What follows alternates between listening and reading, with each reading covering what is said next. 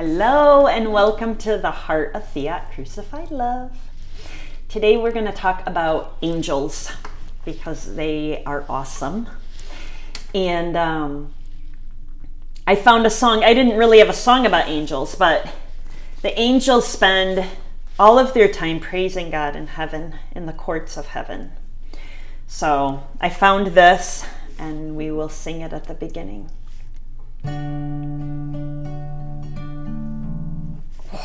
Why do I do that all the time? Because I'm tired.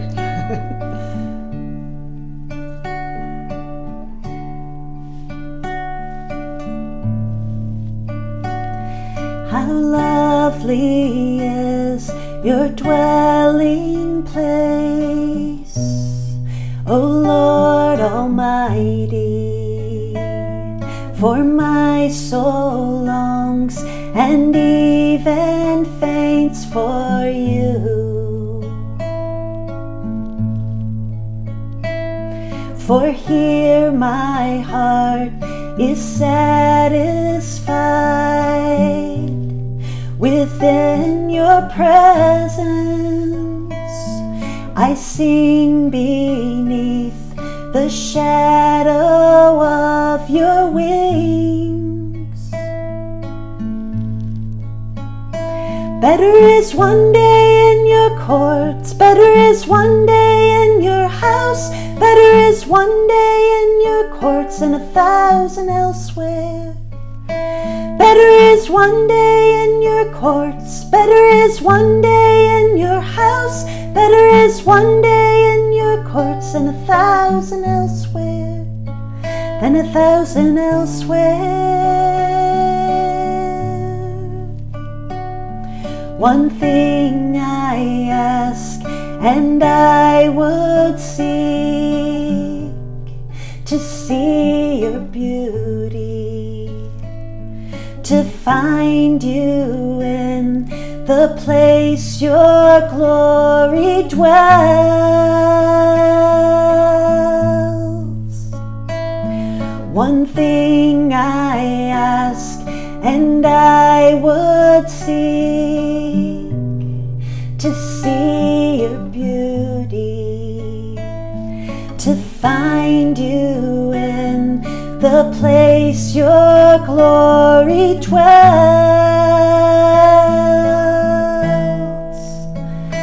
Better is one day in your courts, better is one day in your house, better is one day in your courts than 1,000 elsewhere. Better is one day in your courts, better is one day in your house, better is one day in your courts than 1,000 elsewhere, than 1,000 elsewhere.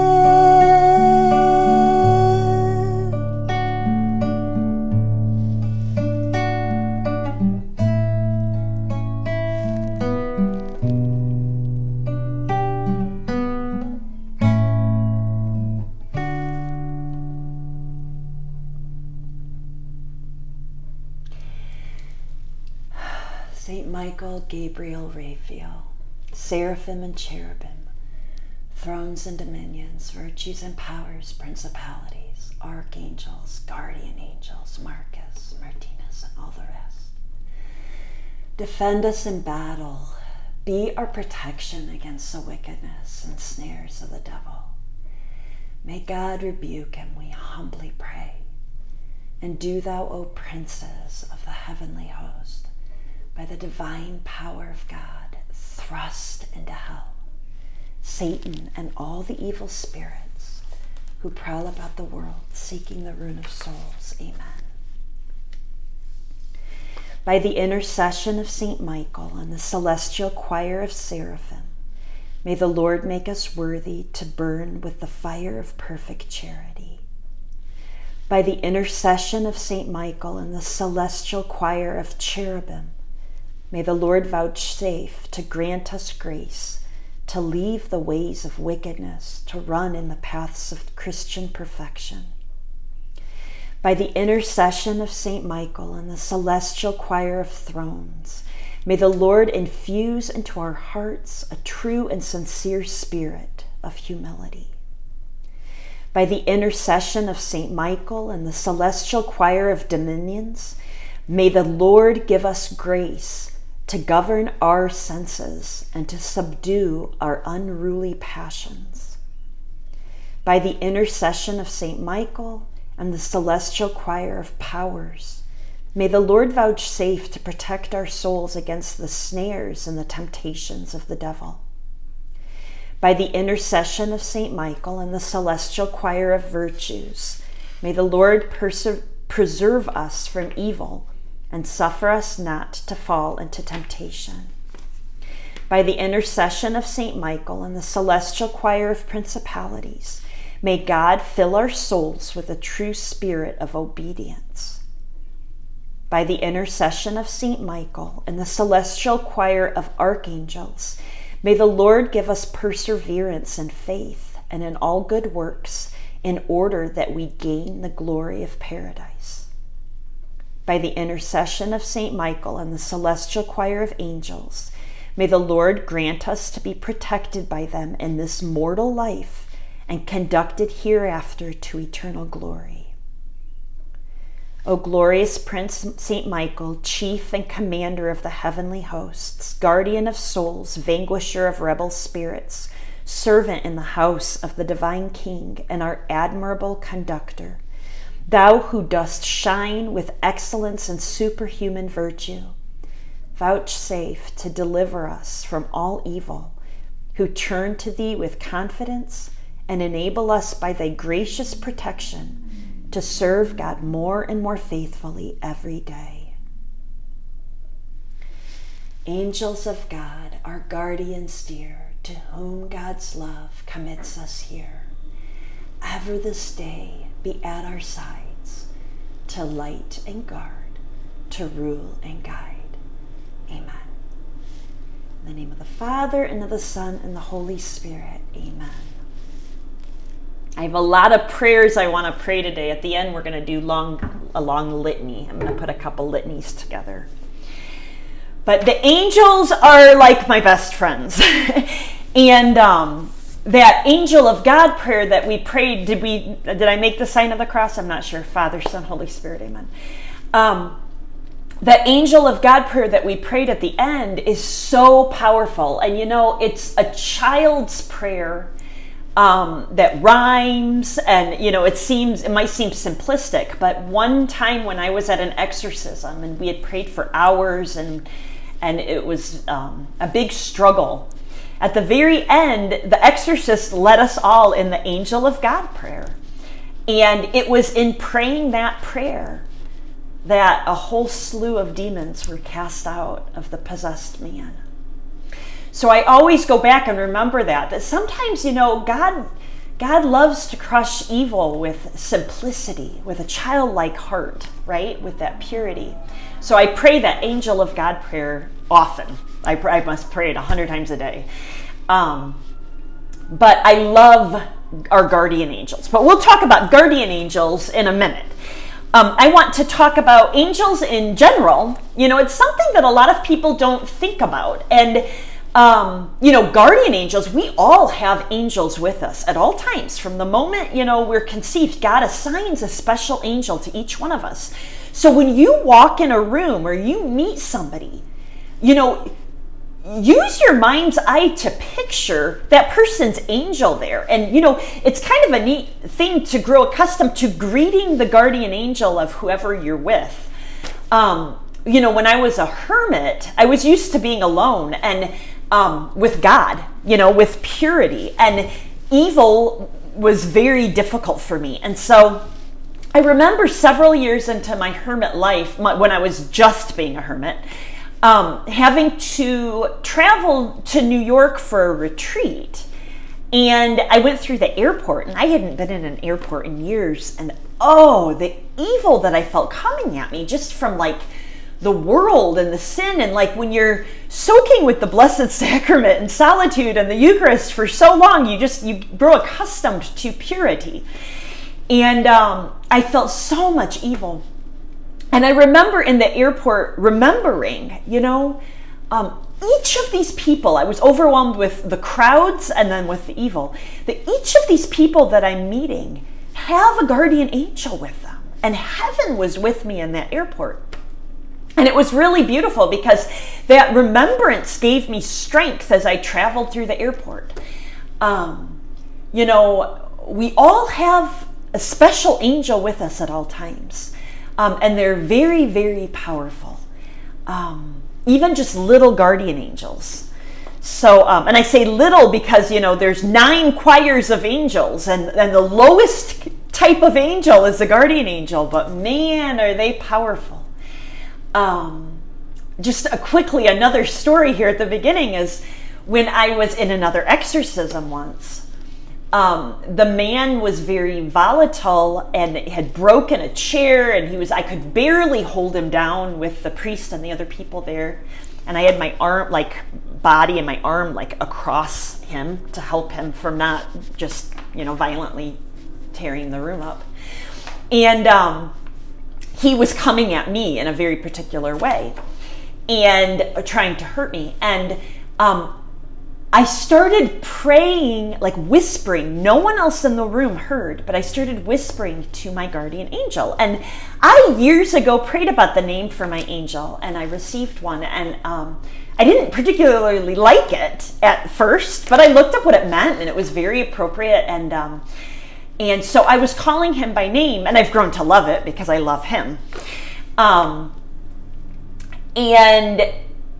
the man was coming up at me, and he suddenly got thrown back down and bound to the chair. And you could see where it was like something invisible was holding him. And he started yelling the F word at the name of my angel. And nobody else in the room understood what was going on. So, you know, we prayed, and, you know, eventually Satan left. And at the very end, the exorcist looked up and he goes, I have one question for everyone here. Who in the world is, and he said the name of my angel. And I started laughing, and I said, that's my guardian angel. I became afraid. So I whispered and I said, help me. And I called him by name. And everybody laughed because they had heard him being cursed by the evil one. But that can tell you the great power of even just a little guardian angel to protect us, right? So angels, they're all spirit. They don't have a body, right? And their nature is a spirit. They're called an angel when they're sent. Their names... the name of an angel has to do with their function. So angel means like to be sent. So when they're sent, then they're called an angel. They're real persons, but they're completely spiritual.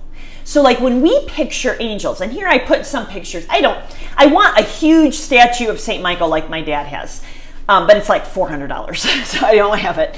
But I have a little one of Michael and a little one of Raphael. And I found a guardian angel picture here when I was looking through my stuff in the other room. And then I've got here, this is Michael and Gabriel, and it's an Orthodox image of them. So I wanted to have something you could look at. But when you picture an angel with like wings or something like that, they don't actually physically have bodies, but when they manifest themselves to human, they take on a form so that the humans can see them, right? And the wings are symbolic of, you know, the quickness of speed at which they can travel, and of their humility of, you know, lowering themselves and hiding their face the way that Moses put a veil on his face before God. You know, that, you know, the cherubim and the seraphim in front of God have their wings that, you know, shadow their face because it's an act of humility before God. But they're pure spirits, and they possess sheer intelligence and will. So they're very intelligent. They have like pure intelligence, and they do have a will. They do have a will.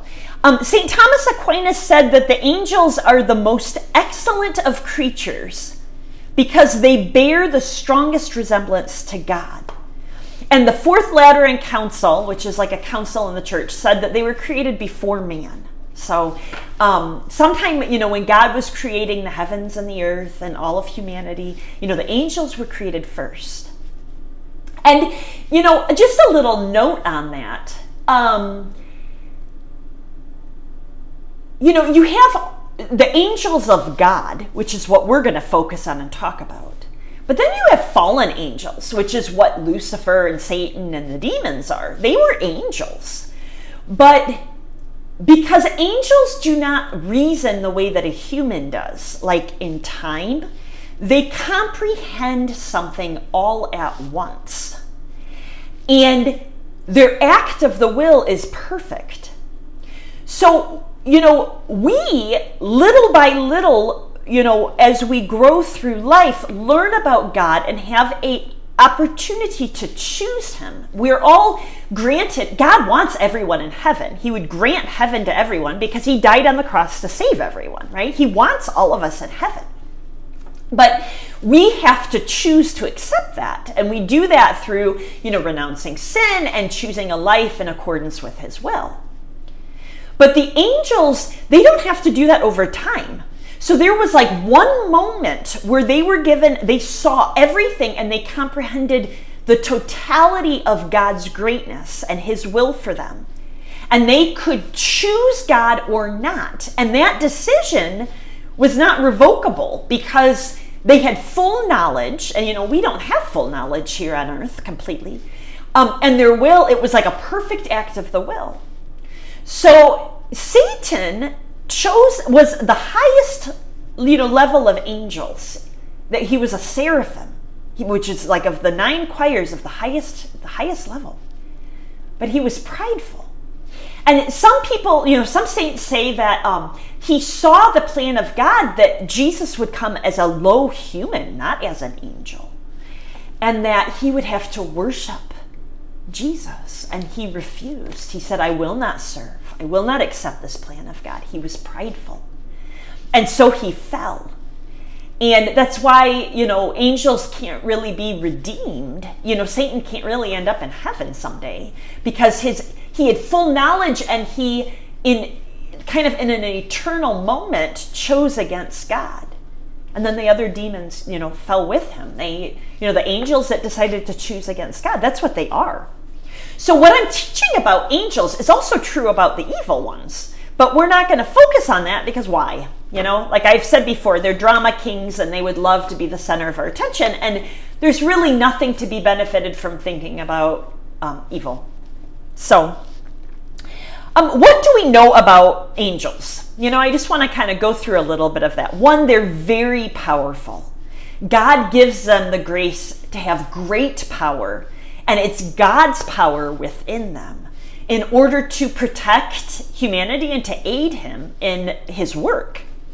They frequently brought messages to people, and we saw that in scripture when the angel came to Zechariah and the angel came to Hezekiah and the angel came to Mary and the angel came to Joseph.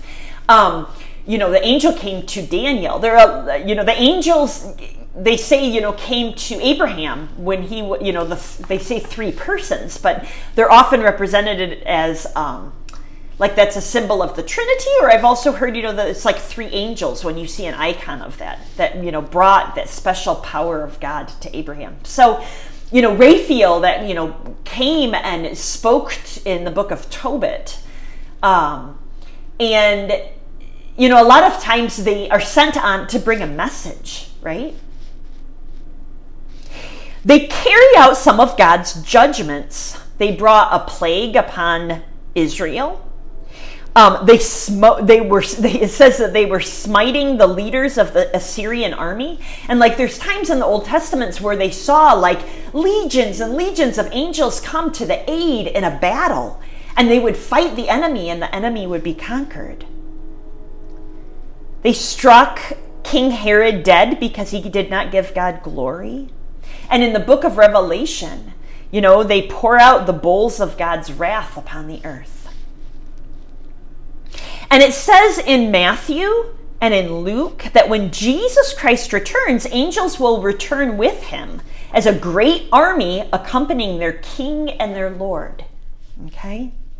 They patrol the earth as God's representatives. We see that in Zechariah. That they go around and they kind of keep everything under control.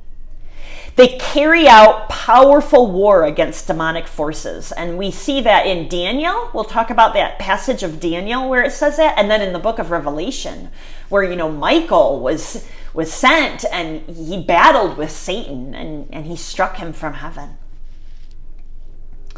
John also records that an angel, seized the dragon, the ancient serpent who is the devil and Satan, and bound him for 1,000 years and threw him into the pit. Angels glorify God for who he is in himself. And, I will go through the 9 choirs of angels, but, the seraphim, their whole purpose is praise and adoration of God. And, angels can be in more than, they can't be in more than one place physically, but they always behold the face of God. So wherever they are, they're also in the presence of God. So that's why Jesus says in the Gospels that, when he speaks about the children, and he said, blessed are these children, their angels always behold the face of God in heaven, right?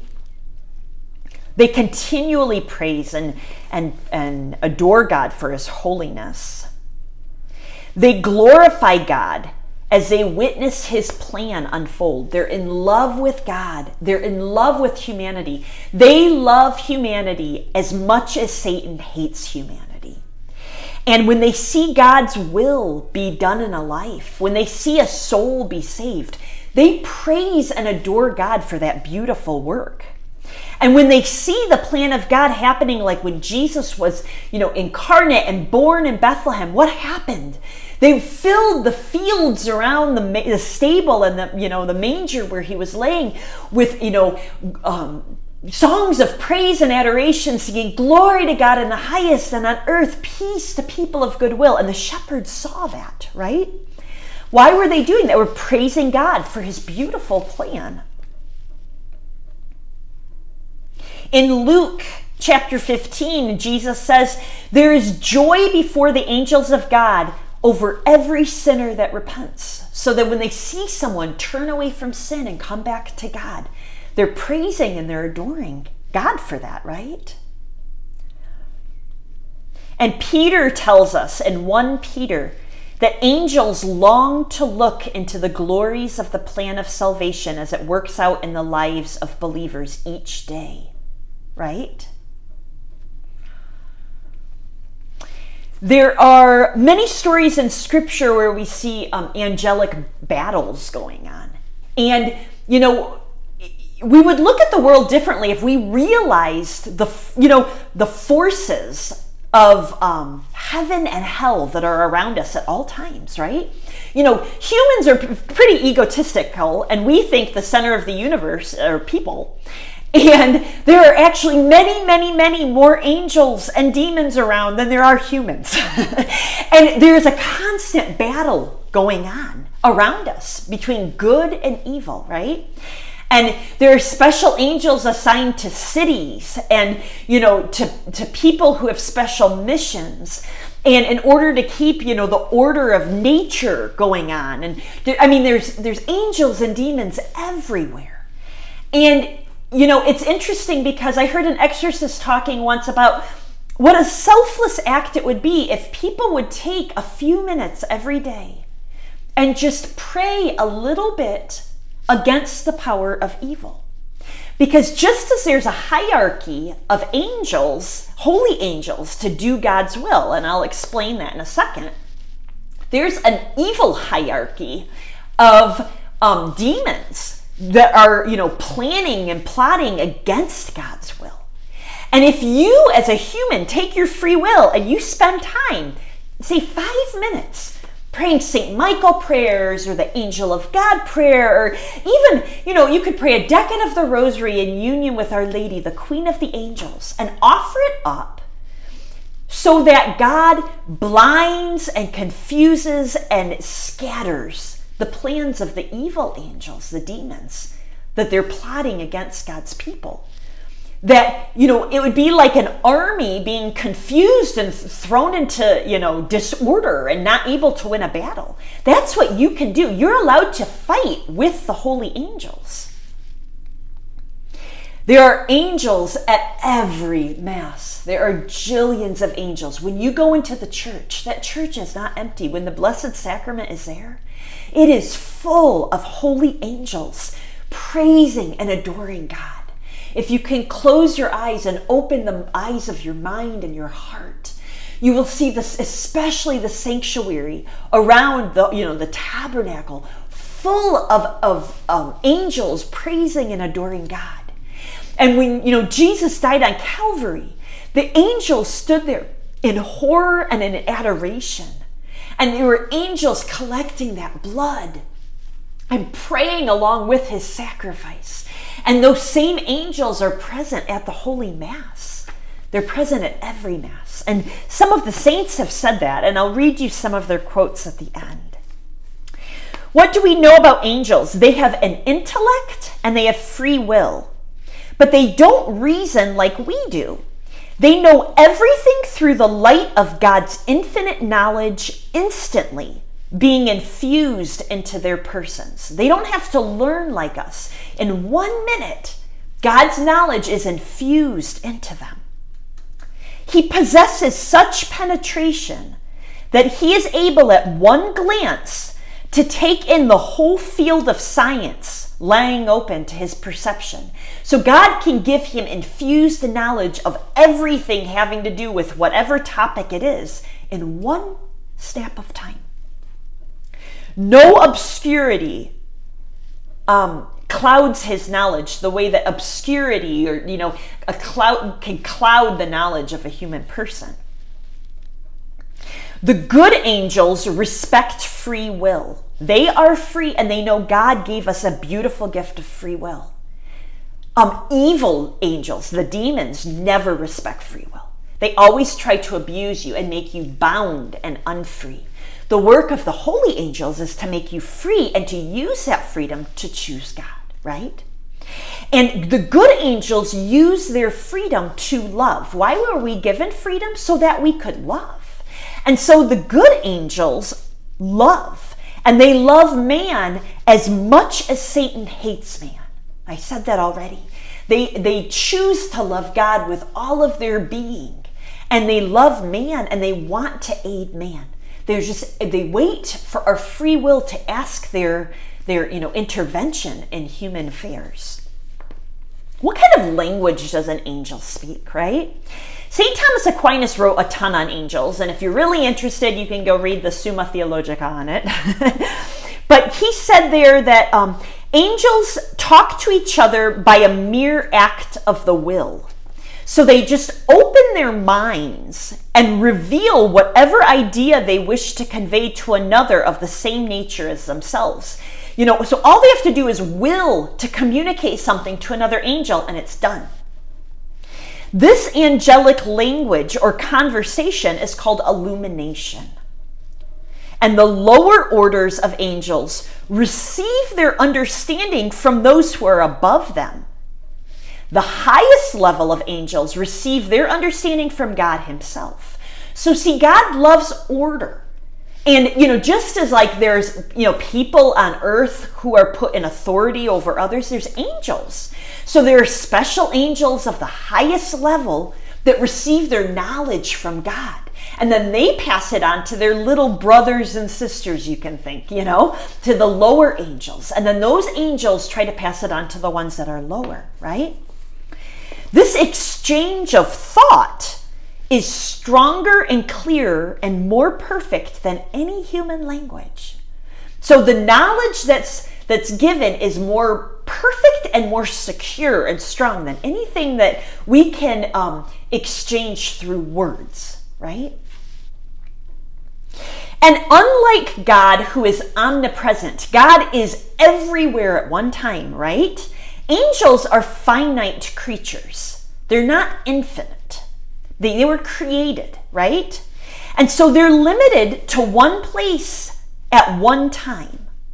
Now, I said that they always behold the face of God, but God is omnipresent. So they can be on earth praising God in heaven, but they can't be in my apartment and in your apartment at the same time. But I can send my angel to your apartment. Padre Pio used to send and receive people's angels all the time. And it can happen in one snap of time. I can say to my angel, please go tell this person, or go tell this person's guardian angel to tell them something. And my angel can go by thinking it and communicate that knowledge to somebody else's angel, who then communicates it to their person. Or my angel himself can go to this person. And, how is that received? All of a sudden, whoever it is I'm praying for or sending my angel to might have a thought. They're not going to necessarily see an angel. It's happened, but rarely does that happen. Usually, an angel will place a thought or like a whispered voice, to that person.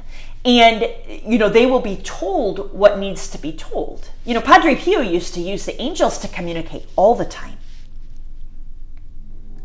So if the angels were omnipresent, if they were everywhere at once, then Michael wouldn't have had to come help in the book of Daniel, okay? Because in the book of Daniel, Gabriel is sent to help Daniel. And there's a passage, Daniel 10. Chapter 10, verse 12 to 14, that he says, I have come, Daniel, my beloved son, because of your words. The prince of the kingdom of Persia withstood me for 21 days. So there was an evil demon of Persia fighting Gabriel, who was coming to bring a message to Daniel from heaven. This is all real. Daniel was praying. God sent Gabriel. Gabriel was fought with a demon that kept him from getting to Daniel. So God sent Michael to help Gabriel fight off the demon so that he could get to Daniel. This kind of stuff actually happens, right? And it says, Michael, one of the chief princes, came to help me. So I left him there with the prince of the kingdom of Persia and came to make you understand what is to befall your people in the latter days. So Michael came and he said, okay, Michael, you fight evil. And he left Michael in a battle. And imagine you and your brother and your neighbor fighting, and your brother can't get away to go do what he needs to do. So you're sent to go and you fight, and then your brother can get away because you're fighting that battle. That's what happened with Gabriel and Michael in the book of Daniel. So angels are not omnipresent. They're limited to time and space. What is their mode of transportation? They're present or localized in a particular place, not by reason of their own substance being coextended with and circumscribed by space. They're not in space, so to say, right? But by merely virtue of his power being applied to a specific object or a place. So the presence of an angel in a place is determined and sometimes made known by his activity there. If an angel decides to do something in a particular place, that's how he's present there, is through that action. But only in one time and one place can he work. He's not omnipresent. And they move from place to place with the rapidity of thought. So all an angel would have to do is think, I'm in California, and he's not in Indiana anymore, he's in California. That's how quickly that they go, with the rapidity of thought. Motion consists in transferring his attention and activity from one object to another without having to pass successively through the intermediate places in space. So he doesn't have to go from Indiana to Illinois to Iowa, right, to get to California. All he has to think about is California, and he's there. That's how quickly angels can move. And all of this should give you great comfort, because they're that powerful. They can move that quickly. They can communicate with anyone you love. So when you know of somebody suffering somewhere, even if they're on the other side of the world, You can send your angel to them, or you can talk to their angel. And God wants us to use angels. They're given as our great guardians and friends. Each angel has its own name and personality. An angel's name is its function, okay? So their name explains its own inner meaning.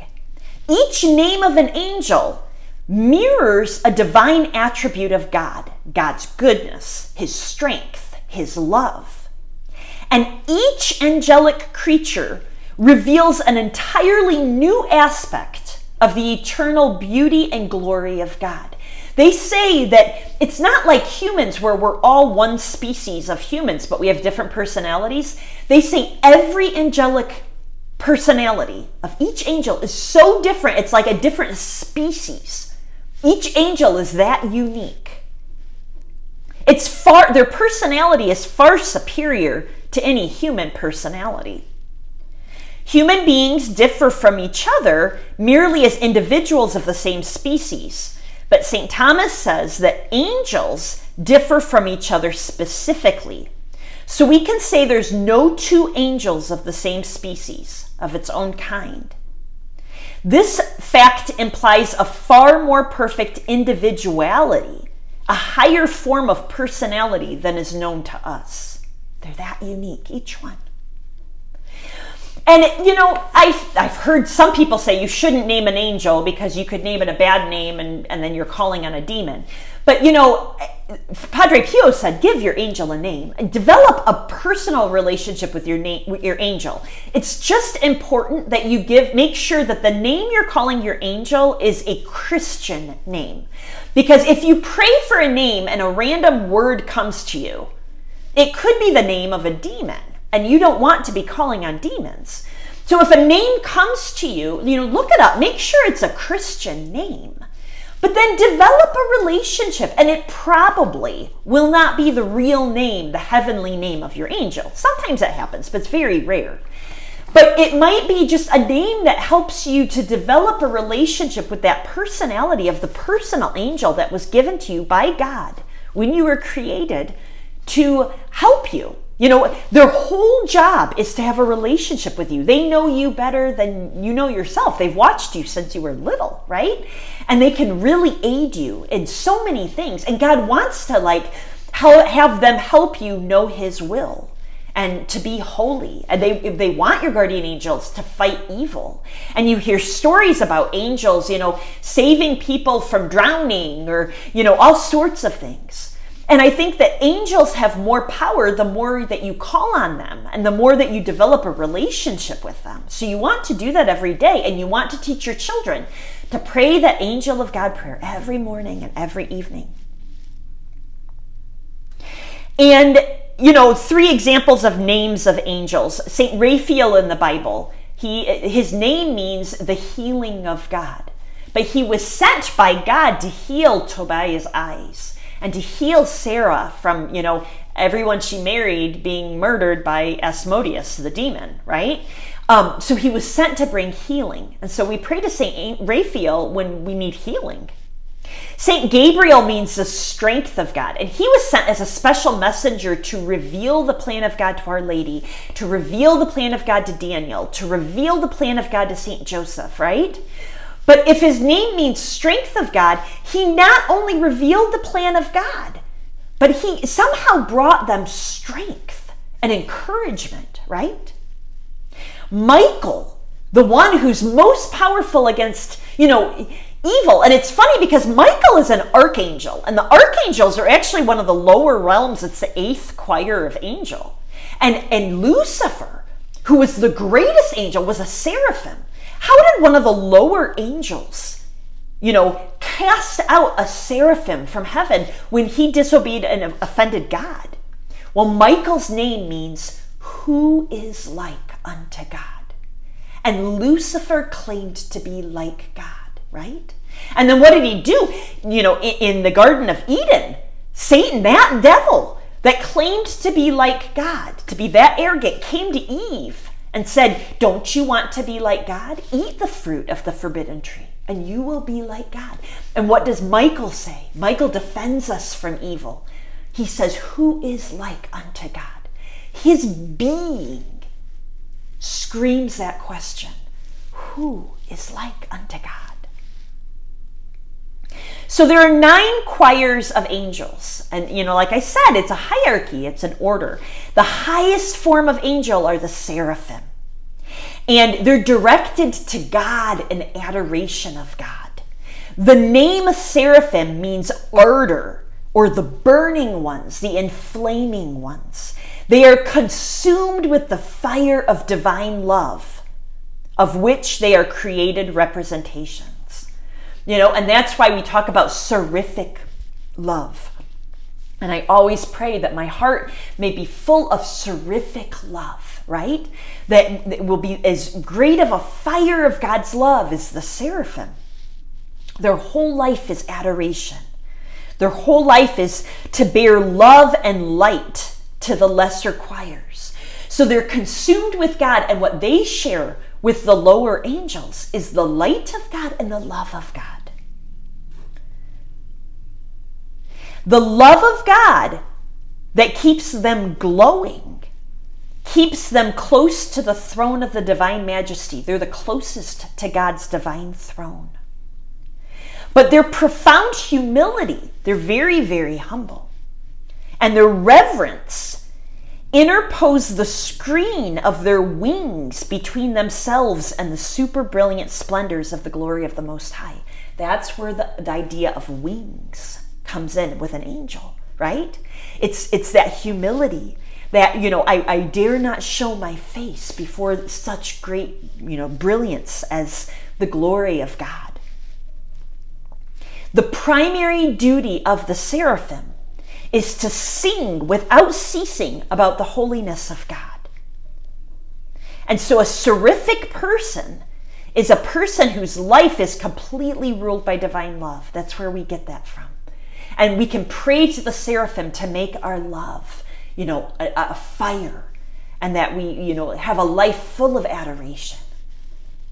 The cherubim is the next level, and they have to do with the knowledge, the wisdom of God. And they're also given as a particular function of guarding holy places. There was a cherubim that was placed in the Garden of Eden when Adam and Eve got cast out, because the Garden of Eden was a holy place of paradise, and they sinned. They weren't allowed to be there, and a cherubim guarded that, right? And we read about the Ark of the Covenant when it was, a cherubim was placed around it to protect it, right? And so when there's something very holy, the cherubim protect it, but they're also known for wisdom and for knowledge. Their name signifies the fullness of knowledge. They're characterized by a deep insight into God's secrets, and they possess truly the fullness of the divine science of heaven. They know everything about heaven. They enlighten the lesser choirs of angels, and they are to them the voice of divine wisdom. God shares wisdom to the other angels through the cherubim. They're heavenly custodians and protectors of holy places and things. And St. Gregory the Great said that they are filled with a knowledge which is most perfect, since they're allowed to behold the glory of God most closely, because they're so close to God. That's how they get their knowledge. So the seraphim are the closest to God, and they just burn with love and light. The cherubim are super close to God, and they burn with a knowledge, a wisdom about his ways. Dionysius says that the name cherubim denotes their power of knowing and beholding God, their receptivity to the Most High gift of light, their contemplation of the beauty of the divinity in its first manifestation. They are filled by participation in divine wisdom, and they outpour generously, bounteously to anyone below them that fountain of wisdom. Imagine a fountain, right? Overflows with water. So they're overflowing with the wisdom of God to everyone below them. The thrones are the next. So it's the seraphim, the cherubim, the thrones. And they're very well known for peace, peace and humility. Yeah, their main characteristics are submission and peace. So we should pray to them for peace in our hearts and our families and our country and on earth in the church. God rests upon the thrones and in a certain manner conveys his spirit by these angels, who then convey it to inferior angels and to men. So the thrones help us to submit to the will of God, and they bring peace, and they are also known for humility, right? And steadfastness is a characteristic of thrones. So when you need to be steadfast, to be faithful in something, pray to the thrones. They're right. So the first, three, the seraphim, the cherubim, and the thrones are all assigned towards the adoration of God, right? But the next three, which are the dominions, or some people say the dominations or the dominions, the virtues and the powers, have to do with creation, order, and omnipotence, the management of human affairs. So the dominations or the dominions, they rule over all the angelic orders charged with the execution of the commands of the great monarch of the Heavenly Father. So basically, they're in charge of ruling over what all the other angels do, right? They have authority to kind of organize that. These bright spirits make known to us the commands of God. And their main virtue is zeal for the maintenance of God's authority. So they help us know God's will. They so want the will of God to be done on earth and in the life of men as it's done in heaven, that their main job is to make known the will of God, right? To maintain his authority, that we don't do our will, that we do the will of God, right? So when we're seeking God's will and we're really perplexed and we're discerning and we can't figure out God's will, we should pray to the dominions or the dominations.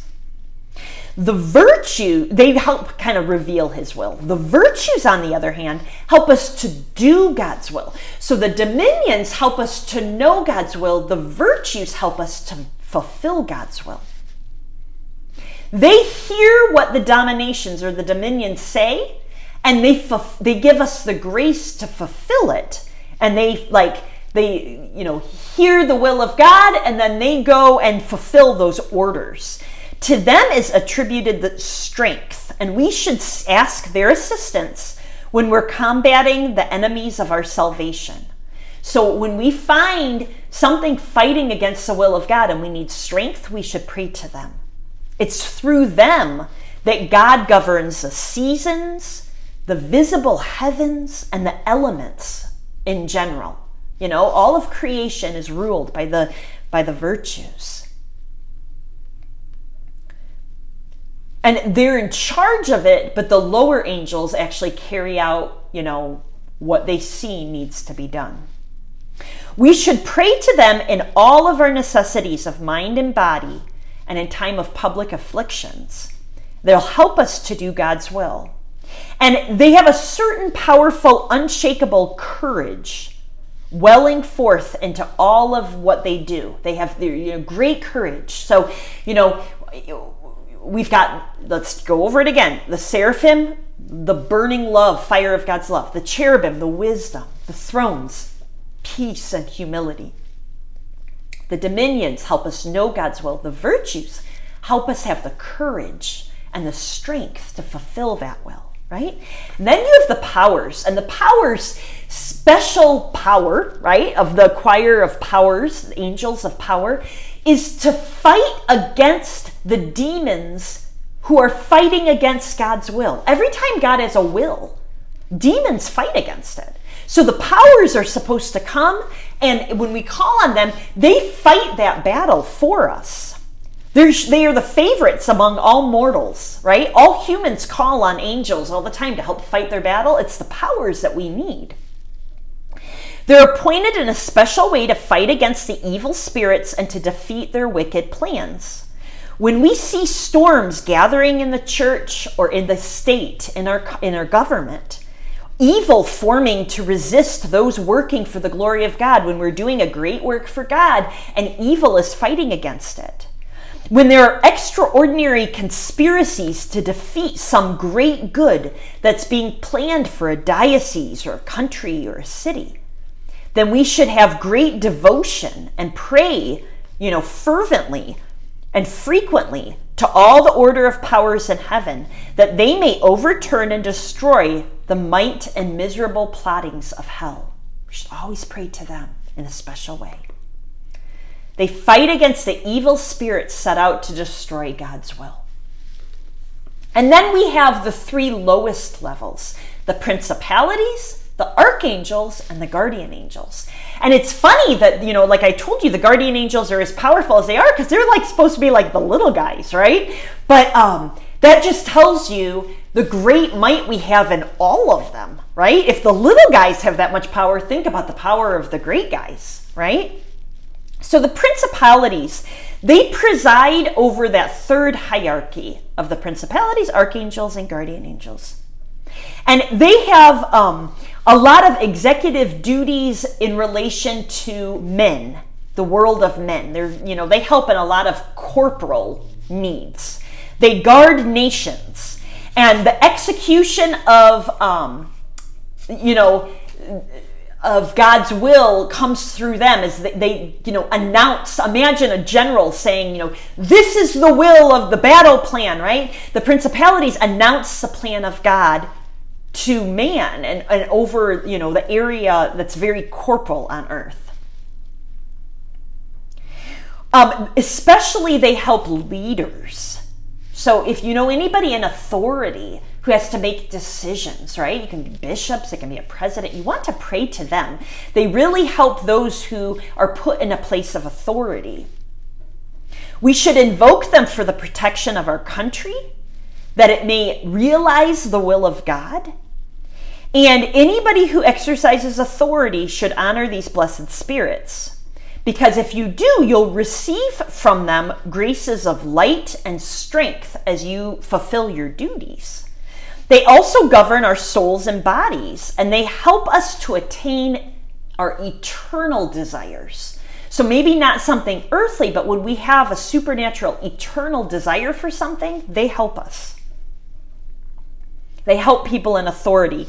Their name signifies godlike princeliness and authoritativeness in an order which is holy and most fitting to the princely powers. Then we have the archangels, and the archangels are entrusted with the more important missions of men. They are often given as guardian angels to great people, like the Holy Father, cardinals, bishops, rulers of states, and others who have a special work to do for the glory of God on earth. Then they have an archangel as their guardian angel, right? They protect the church under the leadership of St. Michael, and they defend it against its enemies. And then we have our guardian angels, ordinary messengers sent to men and form their ranks of our own guardian angels, or that sentence didn't make sense. They're ordinary messengers sent to men, and that's the choir of angel that most people's guardian angels come from. They mirror in a very particular way the goodness of God towards us. They show God's goodness. And, there was a woman I met once who was a mystic who had the gift of knowing the personality of your guardian angel. But God gives you guardian angels with a personality and traits similar to what you have and that you're called to. But it's like the perfection of them to help you grow in that. So it was interesting because she told me all about my guardian angel, and it sounded like a description of me. And I never met her. I only talked to her once on the phone. But, they're very good friends. Like, imagine somebody who, thinks like you and acts like you, and, that's who your guardian angel is. They are ever ready to go wherever the will of God sends them. They minister to all, to just and to sinners. So even if you're a great sinner, your angel wants to help you. They protect both physical and spiritual life. And the most important work they have is to help a man save their soul. There's no greater sadness, I'm sure, to an angel than for a man to lose their soul. They pray for us when we ask for their prayers, and they pray with us. They offer our prayers, suffering, and desires to the throne of God. When we pray, they come and take that up to heaven. They keep the devil away, or they at least restrain him from harming us. And they can go on errands for you. So we see angels all throughout Scripture. We see them in Eden, right? I said that, when Adam and Eve sinned and were cast out, God put an angel there. There's an angel that wrestled with Jacob in the Old Testament. Raphael, the archangel, came to heal Tobiah's eyes and to guide Tobit on his journey and to bless Sarah, to cast out the demon, to bring their marriage together. And what happened, when he revealed himself, he said, I am Raphael, one of the 7 archangels at the throne of God in heaven. And it was I, when you prayed and cried, who presented your tears and prayers to the throne of God. And God sent me as a remedy, as healing for your suffering. And what did he say? I'm one of the 7 archangels. And, we know from Scripture 3 of them, Michael, Gabriel, and Raphael. And there are churches to the 7 archangels throughout the world. I know Europe has one in particular. And the other ones have names. The only one that I'm very familiar with is Uriel. And then there's Shealtiel, I think, is like the burning fire of God. But there are, one of them particularly helps in marriages, I think. But the only ones that we actually know from Scripture are Michael, Gabriel, and Raphael. There's Gabriel that's sent to Daniel in the book of Daniel. And when Shadrach, Meshach, and Abednego are thrown into the fiery furnace, what happens? The king looks down and he sees angels, that there are 4 men in there and one looks like a son of man. Well, yeah. There's another time where they, in the Old Testament when they were fighting and they look up and they see this legions and legions of sons of God coming to fight with them. Those are angels. And angels came to Mary to announce, the conception and the coming of Jesus. Angels came to Joseph to guide him in a dream and save Jesus' life. An angel appeared to Zechariah and foretold John the Baptist. And angels came when Jesus was born to the shepherds. And when Jesus started his ministry, what happened? He was led into the desert, and Satan, an evil Lucifer angel, came to tempt Jesus. And he even used the angels against him. He said, Scripture says that the angels won't let you, fall and be harmed. So throw yourself off this cliff, off this building and this precipice, and the angels will catch you. And what did Jesus say? You don't test God, right? And after he overcame Satan, God sent angels to minister to Jesus in the desert. And in the Garden of Gethsemane, he was in such agony and nobody was awake with him. That what happened? God sent an angel to comfort Jesus in Gethsemane. And in the resurrection accounts, angels appeared to the apostles and to the women, to Mary Magdalene, and said, you are looking for Jesus who was crucified, but he is not here. And in the Acts of the Apostles, angels came and led Peter out of prison, right? And we see angels all over the book of Revelation. The angels also lived with the saints. Padre Pio, like I said, had a great relationship with his angel. And people used to say to him, Padre Pio would say, I'll ask your angel, or I'll send your angel. And, people would say, do you hear them? And Padre Pio would retort, what, do you think I'm deaf? He heard and spoke to the angels just like men. St. Gemma Gilgani had a powerful relationship with her guardian angel. St. Joan of Arc had a powerful relationship with St. Michael. The children of Fatima, what happened? An angel brought them the Eucharist from heaven in their first apparitions. And if we become like children, then that really pleases God. And what did Jesus say? Children's angels behold the face of God forever. They're seraphic. And, that it brings such joy and rejoicing to the angels of children because children are pure at heart. St. Bonaventure says that all the angels in heaven are begging our Blessed Lady in her graciousness to honor them with some of her commands. And St. Augustine said that even St. Michael is always anxiously awaiting the honor of going at Our Lady's bidding to render service to her. She is the Queen of all angels. So if you need extra special angels, ask Our Lady, the Queen of Angels, to send them to you. St. Leo the Great said, "Make friends with the holy angels, and we shall find in them the most loving companions in our earthly exile. They will be our champions against the malice and the rage of the devils. They will be our advocates at the judgment seat of God and our amiable companions in bliss and glory throughout the endless eternity." And you know, Pope Leo the 13th, had a vision at the end of, the 1800s of a great evil that was going to come upon the world for 100 years. And the reign that Satan would have, and that's when he wrote the St. Michael prayer. And he asked that it be prayed after every Mass. And then, after Vatican II, people fell away from that. And thankfully in our diocese, Bishop, finally asked the priests to do that again. And in most churches, they're doing that. You should. Because if the church invokes St. Michael to protect us after every Mass, great powers of protection are unleashed, right? There are many different prayers to St. Michael. At the beginning, I prayed that prayer of the chaplet of St. Michael. And this little blue book, the Pieta, this is probably my 12th or 13th since I was 16 years old. I go through them like socks. They have a beautiful chaplet in there. You can find a chaplet to St. Michael that Mother Angelica does on YouTube, and I think it's similar prayers. There are, all sorts of beautiful prayers you can pray to the angels if you look them up. I will pray a litany at the end. And if you want more information than the little bit I'm able to share, St. John Paul II wrote an entire address on angels. Just Google John Paul II's, written work on the angels. And it's very powerful and very beautiful. Right here at the end, I just wanted to go over a few places specifically in Scripture that speak about the angels. And then a few quotes from the saints, and then we'll be done.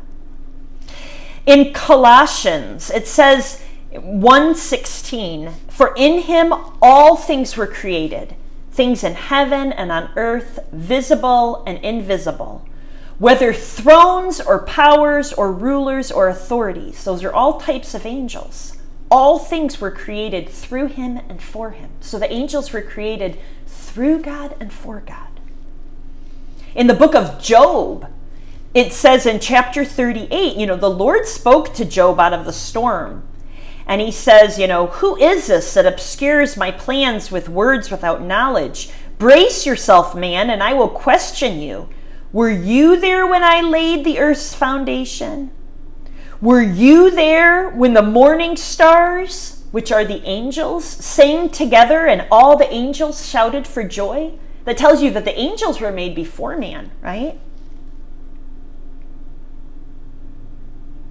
In Luke, Jesus talks about how angels don't marry, right? And how we will be made like angels. We won't be angels because we will have corporal bodies, but we would be like the angels in heaven, right? Jesus says those who are considered worthy of taking part in the age to come and in the resurrection from the dead will neither marry nor be given in marriage.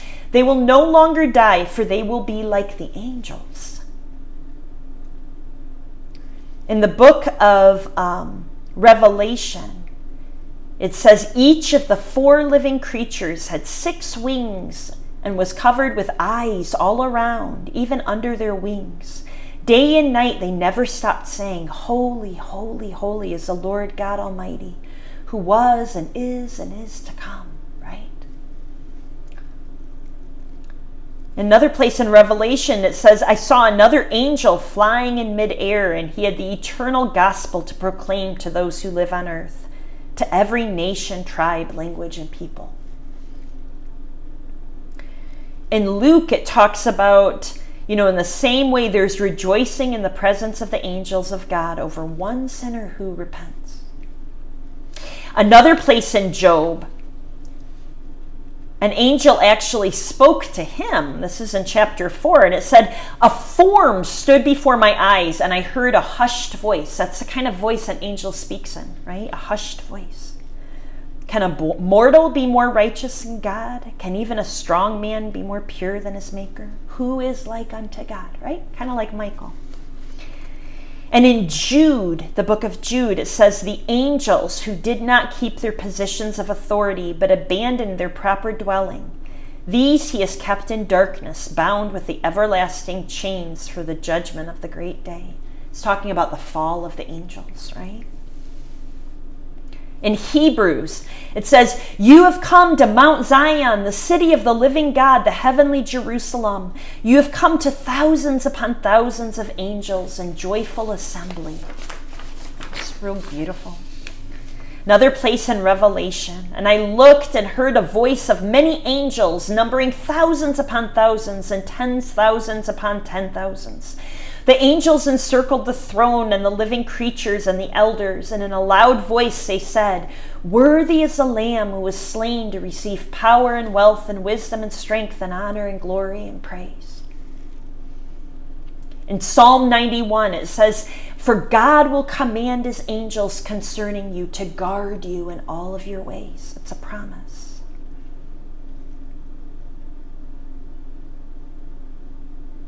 And Jesus himself talks about the end of the age, the work of the angels, right? In Matthew 24, 31 to 35.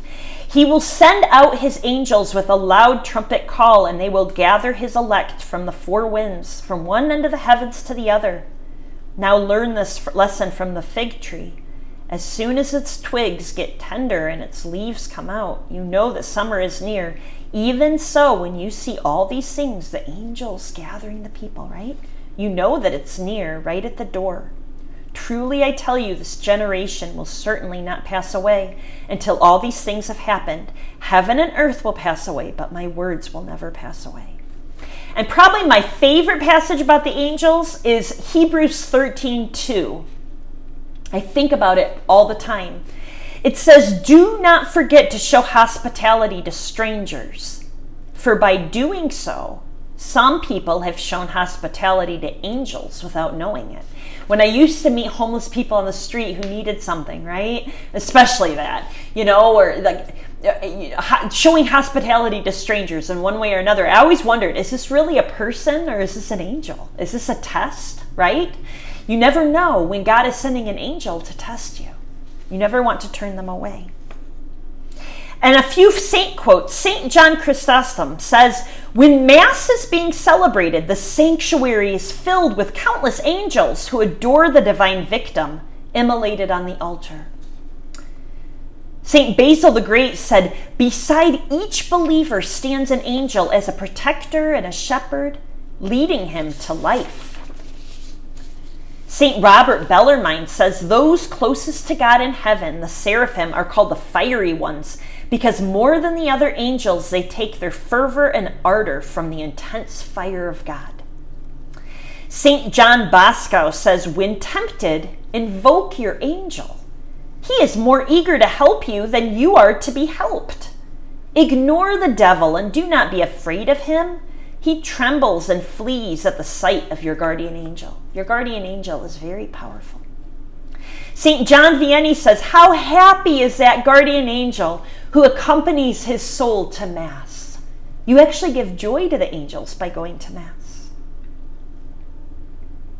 St. Bernard of Clairvaux says, "We should show our affection for the angels, for one day they will be our co-heirs, just as here below they are our guardians and trustees, appointed and set over us by the Father." St. Francis de Sales says, "Make yourself familiar with the angels. Behold them frequently in spirit." You know, picture them there. "Without being seen, they are always present with you." St. Faustina said, "I have great reverence for St. Michael the Archangel. He had no example to follow in doing the will of God, yet he did it perfectly and faithfully." St. Alphonsus Liguori says, the powers of hell will assail the dying Christian. So at the moment of death, Satan will come. But his angel guardian will come to console and protect him. His patrons and St. Michael, who has been appointed by God to defend his faithful servants in their last combat with the devils, will come to his aid. St. John Bosco says, ask your angel to console and assist you in your last moments. So I hope that this kind of makes you think more about the angels and your personal guardian angel than you ever did before. I love them a lot. And I'm going to combine a couple different litanies. It's going to be a little bit longer, but we're just going to pray to the angels, and hopefully, their presence will come powerfully upon us. So, Father, Son, Holy Spirit, amen. Lord of mercy, Christ of mercy, Lord of mercy, Christ hear us, Christ graciously hear us. God, the Father of heaven, have mercy on us. God, the Son, Redeemer of the world, have mercy on us. God, the Holy Spirit, have mercy on us. Holy Trinity, one God, have mercy on us. Holy Mary, Queen of the angels, pray for us. Holy Mother of God, pray for us. Holy Virgin of virgins, pray for us. Saint Michael, who was ever the defender of the people of God, pray for us. Michael, who drove from heaven Lucifer and his rebel crew, pray for us. Michael, who cast down to hell the accuser of our brethren, pray for us. Gabriel, who expounded to Daniel the heavenly wisdom, pray for us. Gabriel, who foretold to Zachary the birth and ministry of John the Baptist, pray for us. Gabriel, who announced to the Blessed Mary the incarnation of the divine word, pray for us.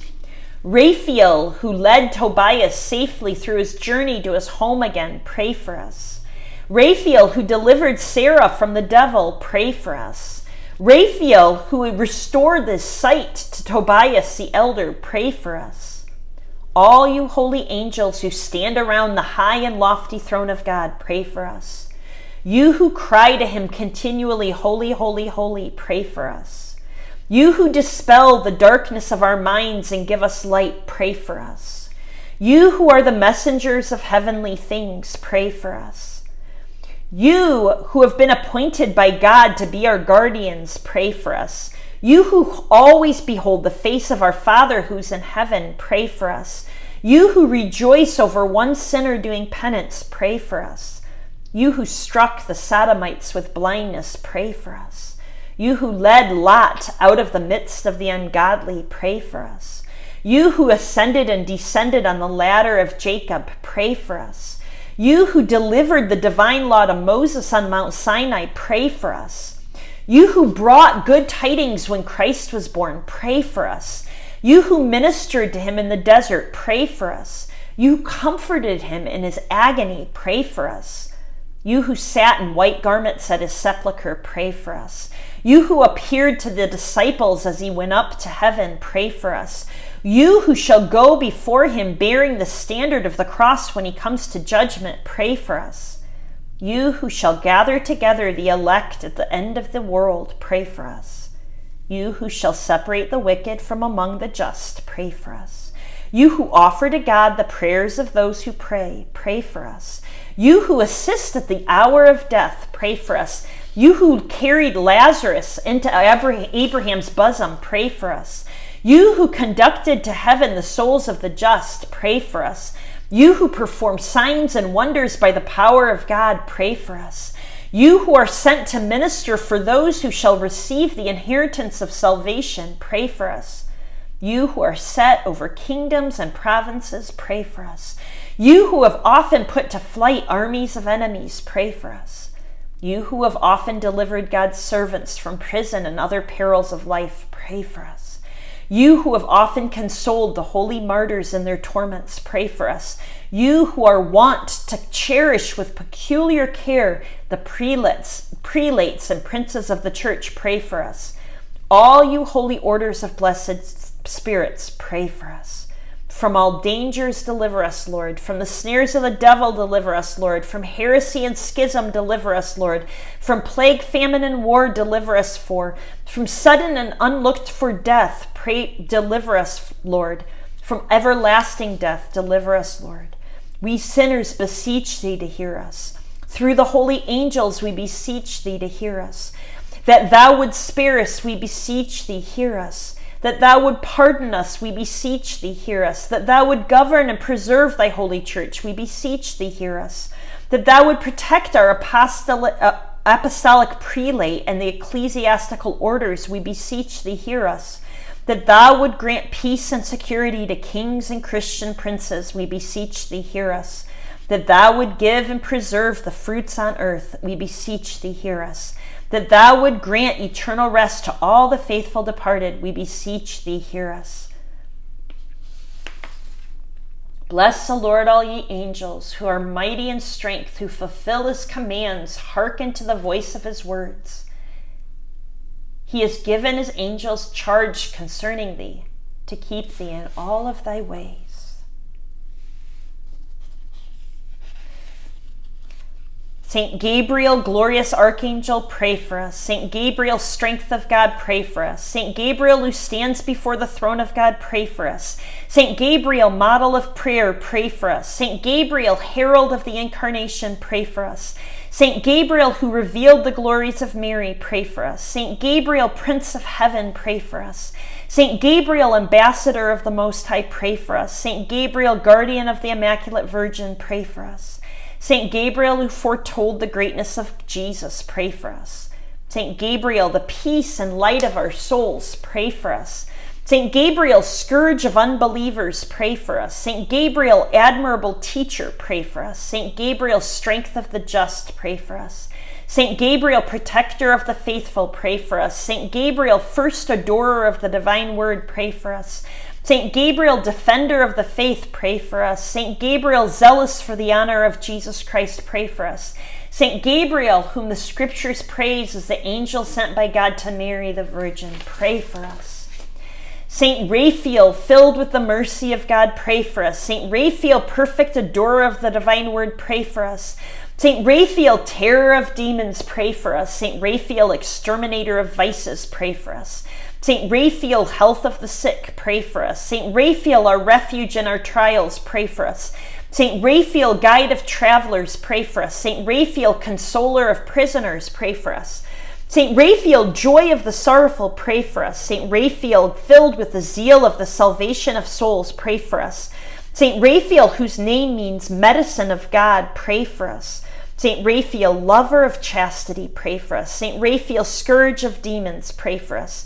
Saint Raphael, in pest, famine, and war, pray for us.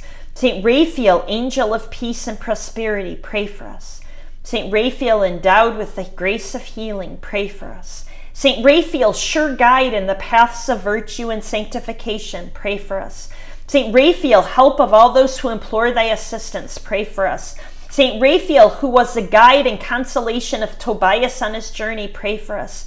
Saint Raphael, whom the scriptures praise, Raphael, the holy angel of God, was sent to cure, pray for us. Saint Raphael, our advocate, pray for us. Saint Michael, pray for us. Saint Michael, filled with the wisdom of God, pray for us. Saint Michael, perfect adorer of the incarnate word, pray for us. Saint Michael, crowned with honor and glory, pray for us. Saint Michael, most powerful prince of the armies of the Lord, pray for us. Saint Michael, standard bearer of the most holy Trinity, pray for us. Saint Michael, victor over Satan, pray for us. Saint Michael, guardian of paradise, pray for us. Saint Michael, guide and comforter of the people of Israel, pray for us. Saint Michael, splendor and fortress of the church militant, pray for us. Saint Michael, honor and joy of the church triumphant, pray for us. Saint Michael, light of angels, pray for us. Saint Michael, bulwark of all Orthodox believers, pray for us. Saint Michael, strength of those who fight under the standard of the cross, pray for us. Saint Michael, light and confidence of souls at the hour of death, pray for us. Saint Michael, our most sure aid, pray for us. Saint Michael, our help in all adversities, pray for us. Saint Michael, herald of the everlasting sentence, pray for us. Saint Michael, consoler of souls detained in the flames of purgatory, pray for us. Thou whom the Lord charged to receive souls after death, pray for us. Michael, our prince and advocate, pray for us. Guardian angels, pray for us. Angel of heaven, who is my guardian, pray for us. Angel of heaven, whom we revere as superiors, pray for us. Angel of heaven, who gives us charitable counsel, pray for us. Angels of heaven, who gives us wise direction, pray for us. Angels of heaven, who takes the place of a tutor, pray for us. Angels of heaven, who loves us tenderly, pray for us. Angels of heaven, who are our consolers, pray for us. Angels of heaven, who are attached to us as good brothers, pray for us. Angels of heaven, who instruct us in the duties and truth of salvation, pray for us. Angels of heaven, who are to us charitable shepherds, pray for us.